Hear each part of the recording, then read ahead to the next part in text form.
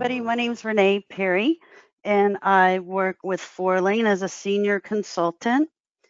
And today's webinar, we're going to talk about using custom fields. We're going to talk about what they can be used for and where they will be, where they're going to show up in our processes when we do use them. So, interesting topic, and hopefully you will get some value out of it as well.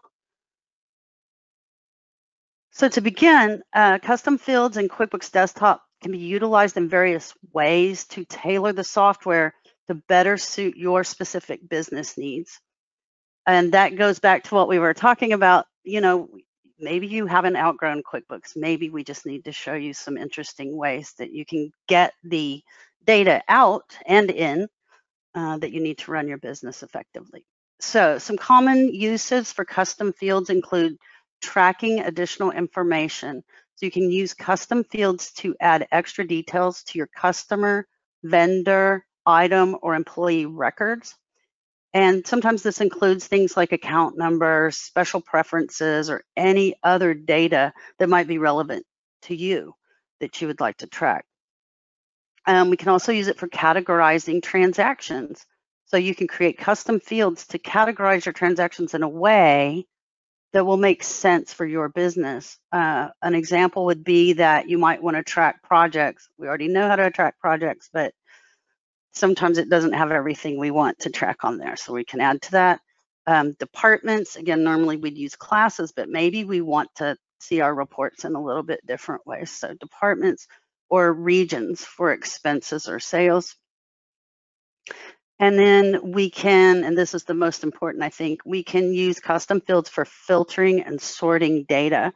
So custom fields allow you to filter and sort your data more effectively, which can be useful when you're running reports or searching for specific information within your QuickBooks database. And we're going to pop over to QuickBooks here in just a minute and look at some of these scenarios.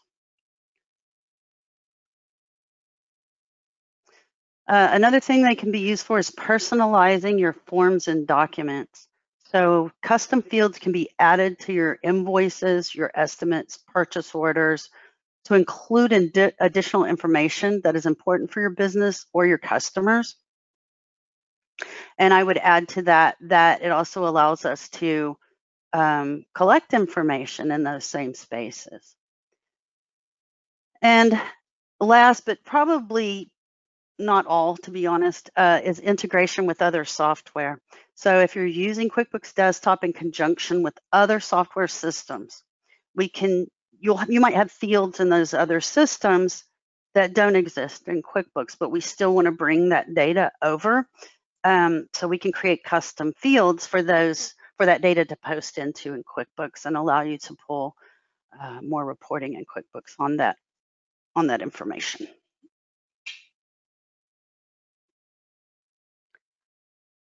How do I make custom fields work for my business? So if and this is just some information that people who've used this for a long time will know this, but if you're new to custom fields in QuickBooks, probably this has never been explained to you. But if we put custom fields on our name list items, those fields can be used in the header sections of our transactions and allow summary level reporting. And again, I'll show you this in a minute when we get into QuickBooks.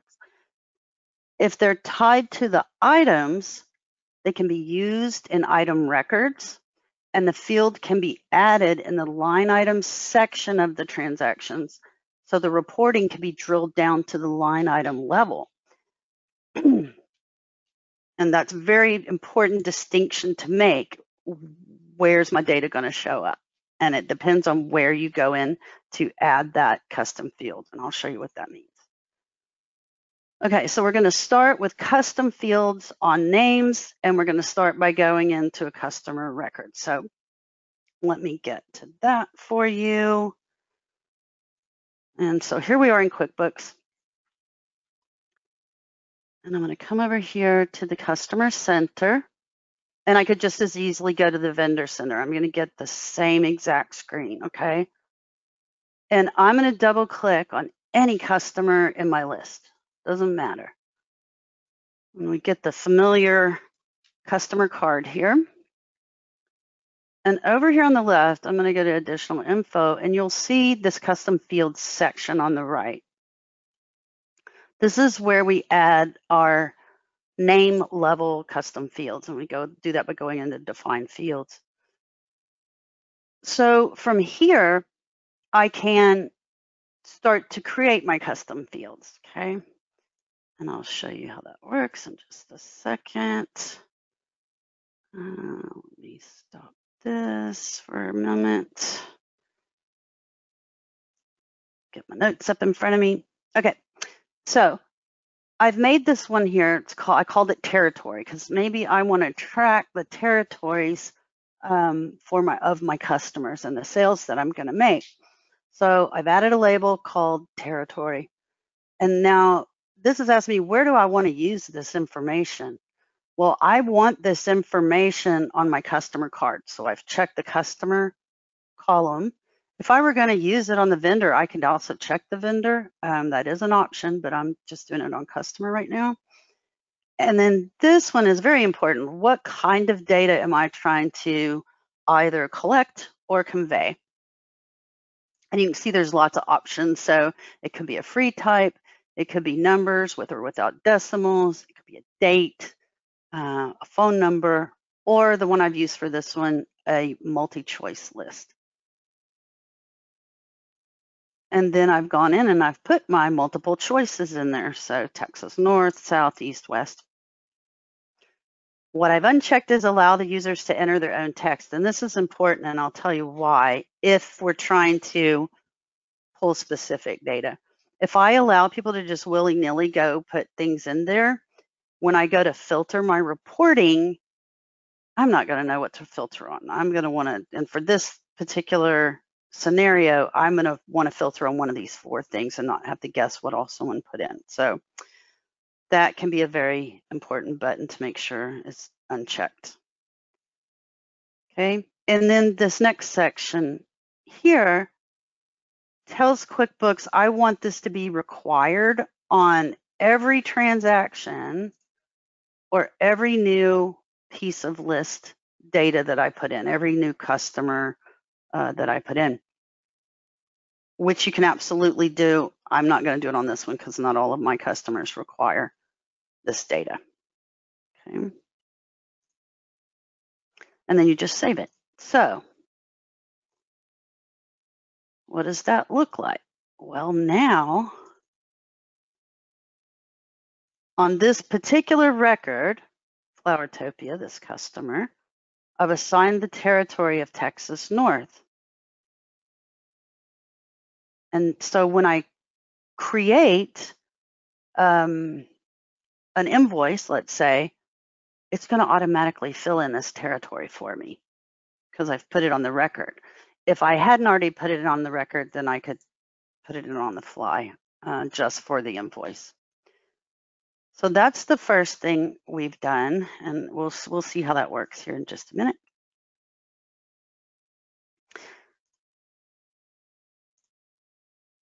And let me get over here. Okay, so the next thing I would do is go add that information to my invoices. Okay, and I did that by changing my template, of course. Let's come down here to Sophia. There it is, my invoice there. And because that's on the customer level, I made that custom field on the customer or name level is really what I should say, because you could have added that on employee record or from a vendor record. But where it's going to show up in your reports is in the header section, or on your forms, it's going to be in the header section. So that's this area up here, this being the line item section down here. So I've just come in and I've turned it on. I can see it on the screen, great, so I can fill it in. I've also turned it on the client side just for giggles, and of course you don't have to, none of this information has to be client facing. And so we see it, we would see it right here. Okay. So if I go in to make an invoice for this customer, you'll see that the territory fills in automatically as soon as I tell it which customer it is. It's going to fill in their territory right there for me. And I can also pull a report if I wanted to do, let's say, a sales by, I don't know, sales by customer detail, and I wanted to filter it down to just that territory. And then here is where I told you it's very important not to have things all over the place because you got to remember how to type it in. Okay, and so now here are my sales by customers in the Texas North territory for this given period of time. Okay, so that's one use for our custom field. The next use might be on items, and I find the items one fascinating. Those are my favorite. And the way we get there is to go to our item list. It's a very similar process. Double click on any item in your items list, doesn't matter. And then come over to the custom fields button, and then you would hit define fields. Now, I've set up several here ahead of time. So this one is, I want to be able to add up the weight of my items that I'm selling so that I can combine them and know how much the total package or shipment is going to be. So that's one use. So I've assigned a specific weight. This is, 5.15 pounds to each of my items in my item list.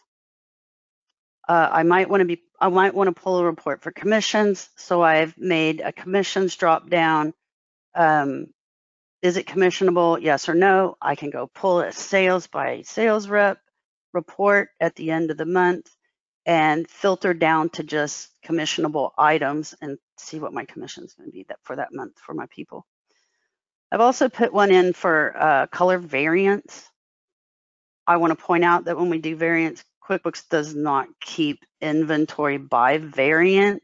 So in other words, if I wanted to know my quantity on hand by color, I have to put in a separate SKU for each of the color variants. But this is just a way to track if I just want to say I have vases and I want to make sure my person doing the pick and pack is pulling the right color. That's all. It's still all on the same item, single item SKU.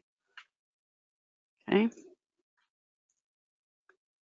And oh, sorry, it's making me do this. Define fields and okay, and get out of there, please. There we go. All right, so okay on that.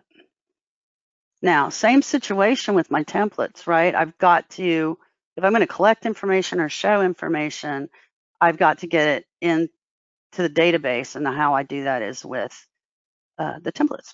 So again, on the templates, if I've put a custom field on an item record or through the item records is where I set it up, that information is going to be available in my columns section of my template. And your custom fields are always down here at the bottom. So this is where I can turn them on and off and have the customer see them or not see them. It's totally up to you. So that's there, okay? So what does that look like? Oops.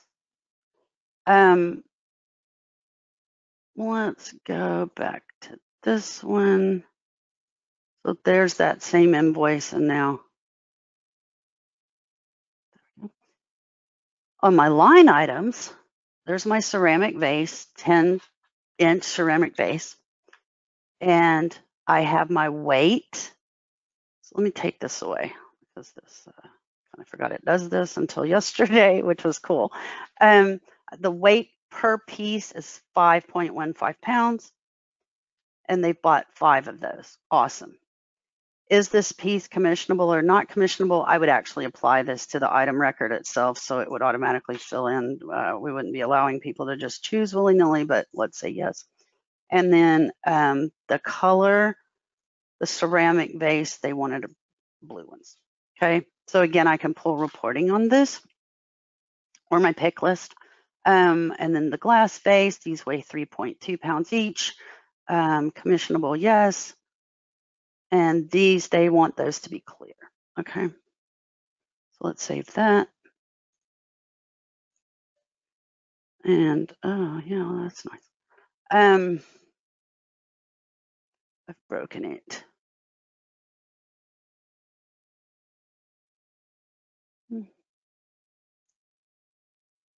Sorry about that.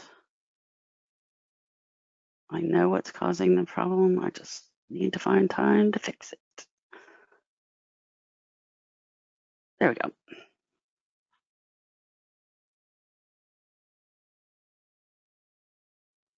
All right. Let's get out of here. I'm going to get out of that and that and that. Okay. We'll go ahead and close that. There we go. All right, back at the ranch. So then what I've done, so several reasons to use this, right? Let's go ahead and do our colors. Yes, I'm going to do that. Commissionable, yes. Color, blue, color clear. With this weights thing, what we were able to do, so remember this was like 5.15 pounds and this was 3.2 pounds. And then we created a subtotal of the weights times the quantities, weights being a custom field. And now we're able to have QuickBooks calculate that if they're buying 5 times 5.15, 25.75 pounds there, 32 pounds here. So I've got a total weight for this package, 57.75 pounds, which is going to help me when I go to pack it up and ship it, right? The other thing that's helpful, let's go ahead and get out of that. We'll go over here. So a sales order, same thing. I went into my templates and updated them. And I've chosen the colors on here. Great. Why? Because now I want to send it, I need to send a packing slip back to my, or sorry, a pick list back to my warehouse. Yeah, let's preview. So now I'm able to let my people in the back know. Remember, I only have this one SKU, right, that I'm tracking, but I'm telling my warehouse, hey, I need you to pull 1 purple and 2 clear, pack it for this client and get it out the door. Okay, so that can be really helpful if you don't really have a need for a zillion SKUs for different variants. I'll get out of that. All right, let's close that. And then the last thing I will show you, it's funny how quickly the time goes by.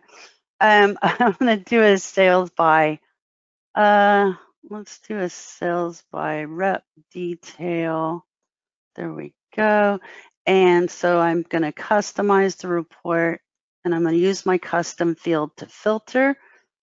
So I'm going to put the commissionable on here and the only answer I'm interested in is yes, because the shipping was non-commissionable and so I'm not paying commission on it. I don't need it on this report. So I'll say okay. And then there's my, I didn't put a sales rep in, so no sales rep right now, but if I had sales rep, this would be broken down by sales rep. And there are my invoices that they sold with commissionable items on there. So now my commission's super easy to calculate for the month. It's all broken out for me, aside from just doing the percentage, the commission percentage. Easy enough to do in Excel. So that is that in a nutshell. And there is so much more. I mean, I probably could have gone on for this for like 2 hours. And okay, so in summary, there's many creative things you could do with these custom fields. Sky's kind of the limit. Best to just get in there and play with it because it's certainly not going to hurt anything. And if there's information you want to track, QuickBooks does not have a place for it. This is when we try creating custom fields to solve that problem. And as always, if you or your clients need any help, we're always here to assist and happy to do so. If you have any questions, please reach out to us here at Fourlane. Thank you so much.